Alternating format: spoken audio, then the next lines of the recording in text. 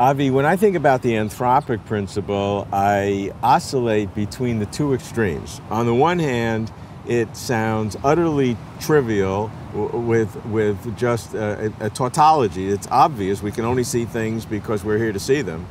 And on the other extreme, it's one of the most insightful probes to lead us to a deeper understanding of reality. It's never in between. It's either one of those two extremes. It all depends on whether there is this notion of the multiverse, where things are realized in many different ways, as to whether in our region of the universe, things were arranged to fit our existence. And that will determine, this notion will set the stage for whether the anthropic argument has relevance for explaining anything about our universe or not. We don't know at the moment. It's still work in progress. We tend to believe that we are the centers of the scene, but this may be an illusion. It depends on how common is life under different circumstances in the universe, what kind of other forms of life might be out there. We may believe that that things were arranged based on the anthropic argument just because of our ignorance of other possibilities for life elsewhere right now. So instead of the anthropic, it may be life-centric in many different ways that we currently do not realize. And so our notion of the anthropic argument may be misguided at the moment. So if you start with the multiverse, I understand that position, but the history of the explanatory process, even though multiverse comes out of the physics of inflation and many worlds of quantum theory, however you want to get a multiverse, you can get it. But from an explanatory point of view, it starts out differently. It starts out with a recognition that there is fine-tuning in our one universe, and then that cries out for explanation. It just seems so absurd to have such fine-tuning. So there are only three possibilities. One, it can be an absolute brute fact. It is what it is, take it or like it, take it or leave it, lump it or like it, and there's no explanation. That's very unsatisfying. There's a theological explanation, which some people find very satisfying, other people find completely unsatisfying, and that led to a multiverse in terms of an explanatory process.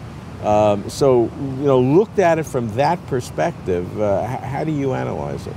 Well, the way I view our existence is that we are probably just an afterthought. We happen to exist right now. We will not exist more than 10 trillion years from now in the future. There was no possibility for life earlier than 30 million years after the Big Bang, when the first stars formed.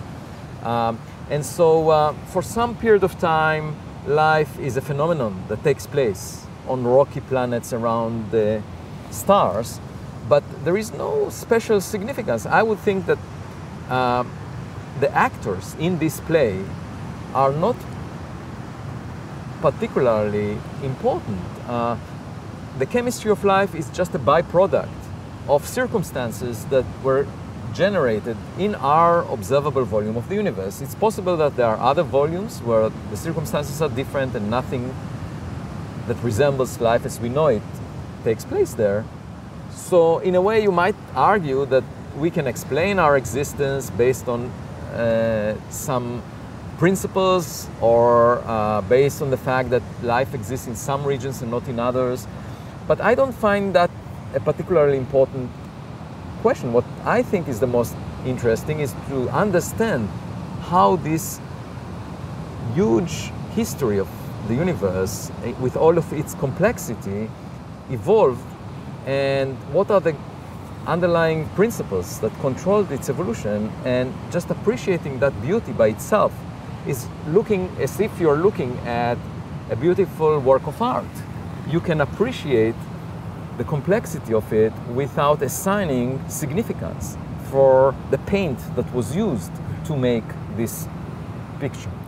That makes sense in itself, but doesn't it ignore the very fine tuning of so many things that if it were slightly different, we would not be able to be here, or galaxies couldn't form? So if you look at the painting, obviously the brush strokes affected the way the painting looks. And without the painter taking a particular brush stroke, the painting would look differently. And in order to explain the specific details of the painting, you have to assign very fine-tuned motions to the hand of the painter as it made this painting. But I don't think that's important. What is important is the beauty of the painting. And that has nothing to do with the details of how the physical ingredients came into place. It has to do with the complexity, the richness, and the aesthetic pleasure that you get from looking at it. And that does not need human beings, it does not need life, it just what it is? It's just enjoyable to look at it and study it, and that's what I do as an astronomer. And worrying about how the brush strokes were fine-tuned, to me, is not as enjoyable.